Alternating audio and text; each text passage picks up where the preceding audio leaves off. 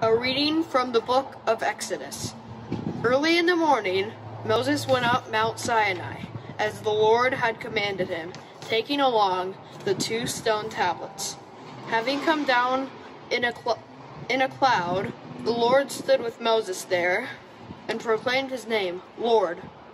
Thus the Lord passed before him, and cried out, the Lord, a merciful and gracious God, slow to anger, and rich in kindness and fidelity.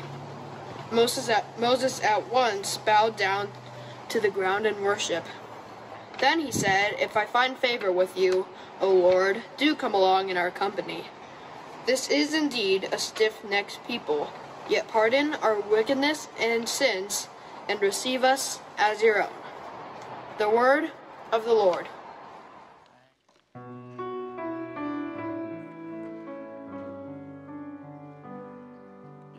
Glory and praise, glory and praise, glory and praise forever. Glory and praise, glory and praise, glory and praise forever. Blessed are you, O Lord, the God of our fathers, praiseworthy and exalted above all forever. And blessed is your holy and glorious name, praiseworthy and exalted above all ages.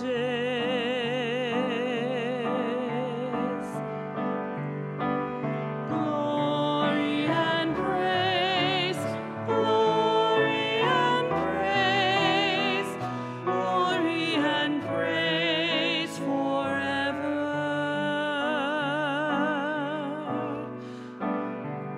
Blessed are you in the temple of your holy glory, praiseworthy and exalted above all forever.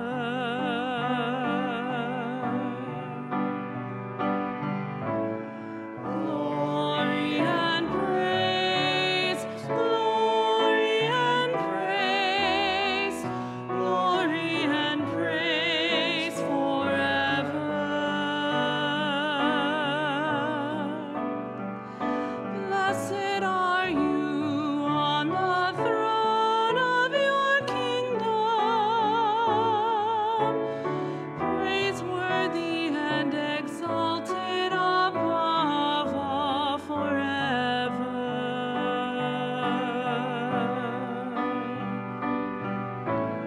Glory and praise, glory and praise, glory and praise forever.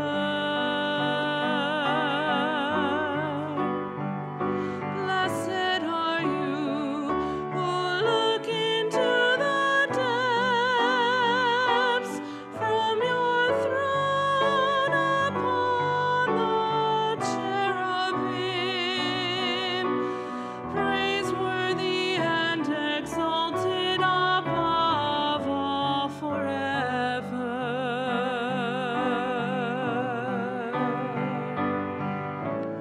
Glory and praise, glory and praise, glory and praise forever.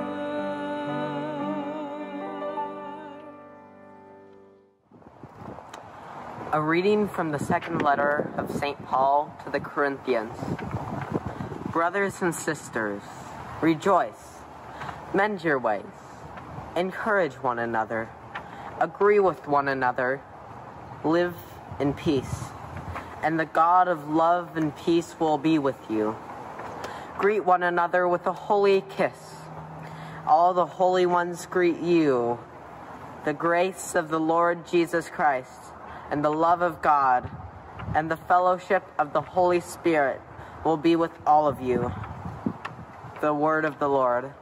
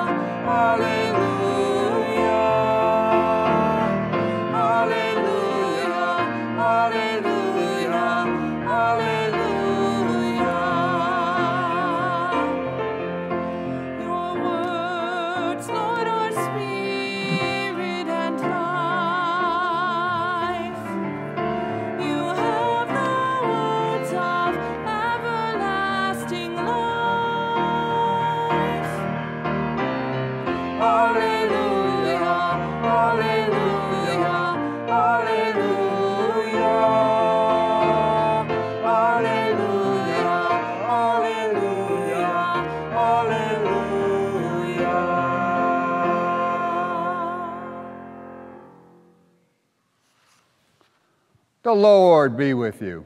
And with your spirit. A reading from Holy Gospel according to John. Glory to you, Lord. God so loved the world that he gave his only Son, so that everyone who believes in him might not perish, but might have eternal life. For God did not send his Son into the world to condemn the world, but that the world might be saved through him. Whoever believes in him will not be condemned. But whoever does not believe in him has already been condemned, because he has not believed in the name of the only Son of God. The Gospel of the Lord. Praise to you, Lord Jesus Christ. I believe that many of us, even included me, sometimes has experienced the fact that I do not understand fully why we can think about God as one in three persons, because we have experience of persons, and therefore that sometimes confuses us about this doctrine or this teaching of the Holy Trinity. The Holy Trinity sometimes passes through our mind and goes out, and sometimes we gloss over it and don't think deeply about it and its consequences for our lives. But it has been the center of Christian belief. The Trinity has been the center. This is our God. Our God is Trinitarian. But because we don't dig deep into that, we don't even experience it in our lives. And so there are a lot of people who say, I can't relate with the Trinity. I can relate with Jesus Christ. And people, many times we even say that, oh, yeah, I can relate with the Spirit. Or I can relate with God the Father, like an old man with white beard and sitting majestically. We can relate with these, but when we talk about the Trinity, we're like, what does that mean concretely? What does that mean in our lives? And that's because the Trinity, the doctrine of the Trinity should not be something that should be debated or to learn intellectually to be able to understand it.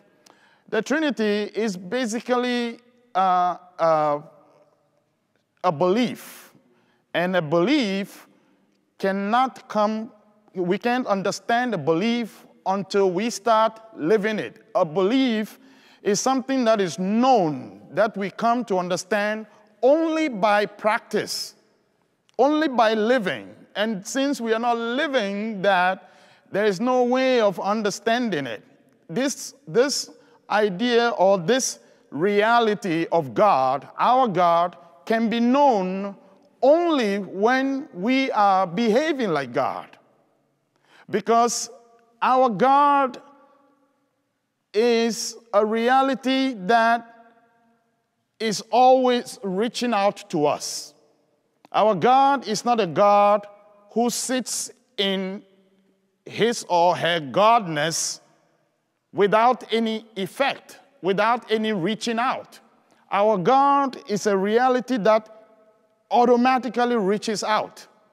And once you say, I know God, you are already practicing or living like God. That is the way this God is. This is our God. Our God is a God who is full of touching us, reaching us. Our God does not sit, does not hoard, does not enjoy the godness and the love by itself or by himself or by herself. Our God is a God who overflows. Once you come to know God, you already are practicing it. And it's by practice that you come to know even deeper and deeper. So the God who created us, we experience that God when we are also creating in our world. When we start living like that, creating, we come to know God. We see this God reaching out to us in like someone who bails us out, someone who takes us out of trouble when we are in trouble, who redeems us when we find ourselves, when we cannot help ourselves. This God comes to redeem us. And so when we also redeem other people, when we are working to bail people out from their troubles, when we are doing that, we come to experience God as Jesus Christ, who died and bailed us out of our sins. The same way, we feel that this God, when we forget about what we are to do, that this God reminds us, or when we don't have words to speak on our own behalf, this God comes to provide us with the vocabulary, with the idea, with the words, with the way to live our lives. It reminds us all the time about things that we know but have forgotten. And so when we also are doing the same thing, reaching out to other people and reminding them, because people do forget. We are human beings who forget. But once we are doing this, we come to know this God. We come to know this God fully. So the Trinity is not an idea that can be known intellectually. It is a way of life that has to be practiced, that has to be lived concretely in our world. And that is something that inspires us today as we celebrate the Feast of the Trinity, that we can take something out of this to address the issues that is going on in our world today. Both the pandemic, the two pandemics that we have right now. At the moment, yes, we are living two pandemics. We are living the pandemic in the pandemics of disease, of COVID-19. But we are also living the social and spiritual pandemic that's about racial and other forms of injustice. Racial injustice that has been with us, has been with our community, not just America, but the world. That this has been there, which we have glossed over, we do not reflect on. This thing has showed its ugly head again, crying out to be treated, to be given attention to be addressed. We can tap into our understanding of the Trinity to address this issue in our world. Once again, we have a remedy from Christian faith. The Christian faith in a God who reaches out and so loved the world, as we just heard from the gospel reading, God so loved the world that God could not just sit in its godness, but just has to reach out to the world, has to give life to the world, has to promote human life. God loved the world so much so that God reaches out. God cannot not reach out. And for everyone who calls himself or herself Christian or the follower of this God cannot be without that mission. We share in the Trinity's mission. The Trinity's mission is to reach out to humanity and to give life to humanity equally, all over. Humanity in general. Humanity in its differences, in its diversity. And God reaches out to us that way so that we, those of us who call ourselves Christians, those of us who believe in a God who has a mission, who is on this Trinitarian mission, we share in that mission. So you and I have a mission. You and I have a mission for the world. And one of those missions is to give life. It's the God who creates and created us, so we can create others. We can help others recreate themselves. So racism or racial injustice has no place at all. Racial injustice is one of the things that we must use the faith, our belief in the Trinity, to crush racism, to eliminate racism from our hearts and our world.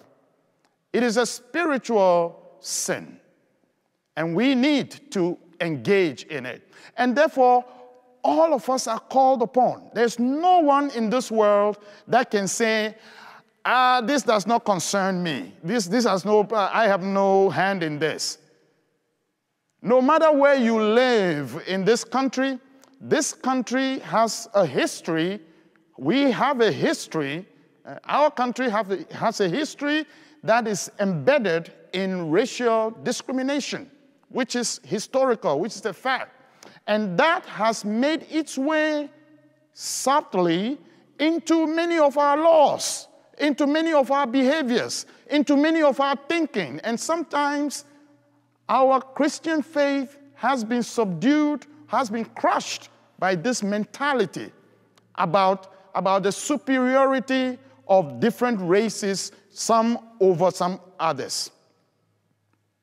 Our belief calls on us, brothers and sisters, to now engage. There is no room for silence. We are called upon to engage in this discussion, all of us, including members of the church, including people who can say, oh, no, I don't practice racism. No, this is not the issue. The issue is that our humanity, our country has been infested by racism. And we Christians, to follow our God who reaches out, has to reach out. We have to talk about it. We have to engage. We have to have conversation with our children.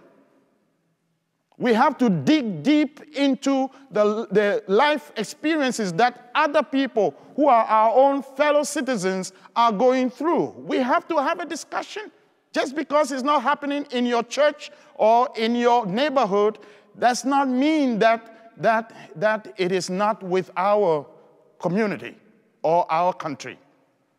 And so it's our responsibility. And I always want to point out the fact that many of our young people can be admired. Many of our young people today, they have moved on. Many of them have seen the new way that God has called us to live as Christians.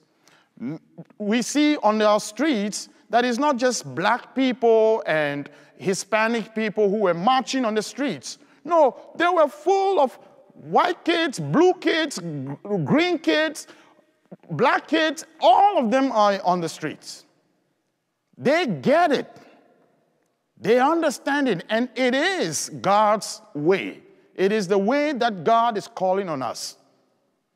And so anybody who graduates today, this is where I want to bring into light the fact that our children who are graduating today, I address you now, you are called upon to move our world forward in this understanding of God.